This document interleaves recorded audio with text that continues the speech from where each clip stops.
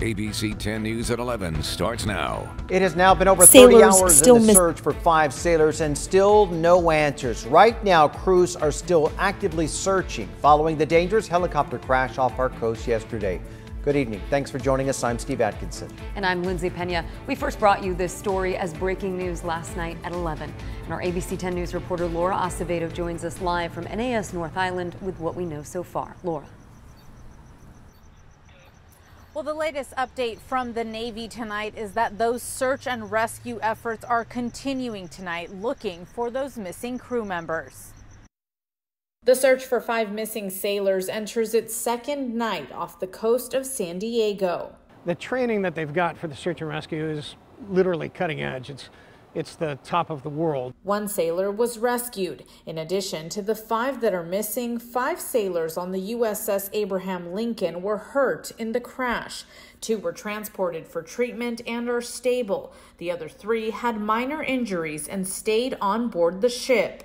While it's still unclear what caused the helicopter crash, former Navy pilot Jim Kidrick says finding 1 sailor is a good sign. But it does indicate at least that we know where the airplane went into the water. Kidrick says it's unclear how long crews will look for the sailors, saying that depends on those leading the search. There are very, very qualified people, on duty, on station right now that are going to make the best decisions, knowing what our goal is, and that's to try to save our young men and young women. The Navy says the helicopter, an MH-60S, was conducting a routine flight operation from the Lincoln and that it was operating on the deck before crashing into the ocean. The helicopter itself is a proven design. It's been flown for thousands and thousands of hours. Ross Davis is also a former Navy pilot. He says the helicopter is one of the safest and most reliable in the U.S. military. Each flight crew member goes through extensive and continuous training. There's survival training as well. So provided the aircraft went down in a smooth enough manner, we're still holding hope of survivors because they know how to get out of the helicopter. They know how to survive once they're in the water. Again, those search and rescue efforts are continuing into the night. As soon as we get any word from the Navy, we will bring you that update on later editions of 10 News. Reporting live in Coronado, Laura Acevedo, ABC 10 News. And we are all still holding out hope. Laura, thank you. Today, Defense Secretary Lloyd Austin gave the final total of all the evacuations coming out of Afghanistan. He says that 6,000 Americans, they were taken out of the country, along with more than 124,000 Afghan civilians. We have concluded our historic evacuation operation and ended the last mission of the U.S. war in Afghanistan. America's longest war has come to a close. About 14,000 Afghan evacuees are currently at an American air base in Germany, where they will be processed. As for those Afghans who applied for an Afghan special immigrant visa, a State Department official says most of them were likely left behind. Immigrant advocates say some new Afghan refugees are facing more trauma once they reach San Diego. As ABC 10 News reporter Michael Chen discovered, some are now dealing with the threat of eviction.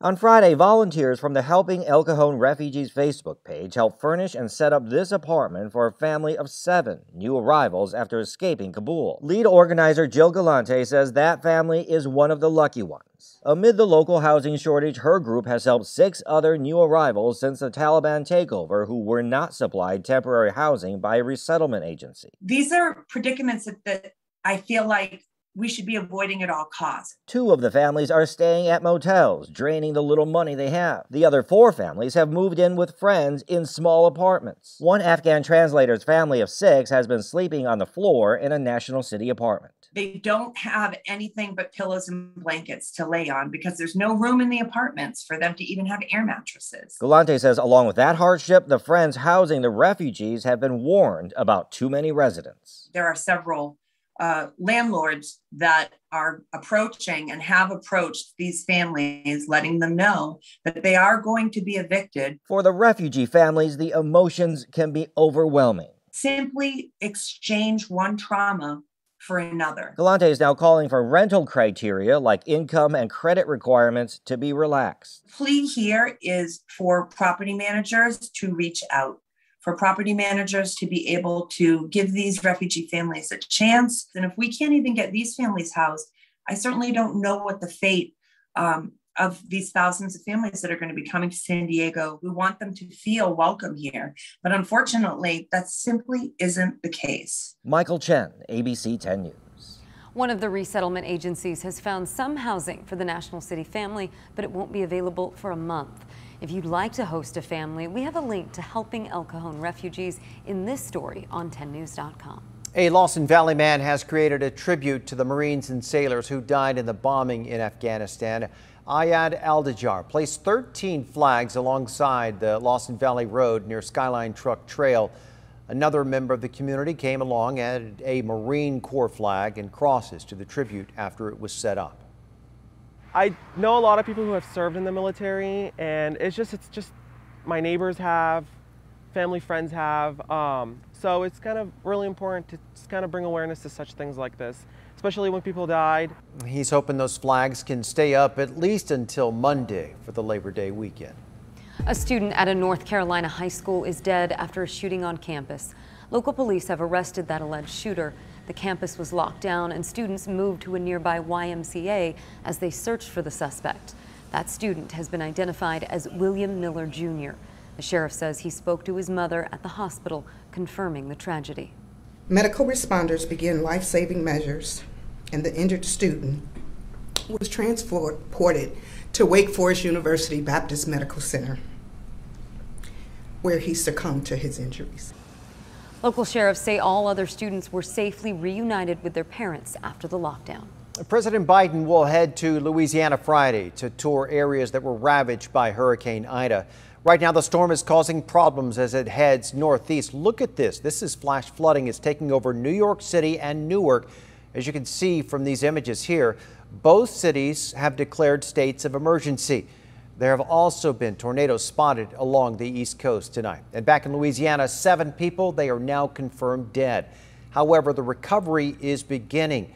The electricity has now been restored for one portion of New Orleans. Our people have taken a pretty good lick here from Hurricane Ida, but our people are very resilient and strong as well. Officials say it could be weeks before power is back on for everybody. The devastation of Hurricane Ida displaced thousands of people, including man's best friend. But one local animal shelter is working to find these pets a new forever home. ABC 10 News reporter Ryan Hill shows how these animals made it to safety here at home in a story that is positively San Diego. Meet Pebbles. She's a 1-year-old terrier mix adopted by Jacob Davis, who you could call her Bam Bam. Oh my God, I locked eyes with her, and she has these dark gray eyes that I've never seen in any other puppy before. And I locked eyes, and she immediately started shaking, and her tail was going all over the place, and it was love at first sight. And Pebbles came to San Diego and Jacob on not your average charter flight with not your average passengers. It was a pretty amazing thing. In all, more than 70 fluffy and bright-eyed orphaned pups and cats touched down in El Cajon, and then were taken to the Helen Woodward Animal Center in Rancho Santa Fe.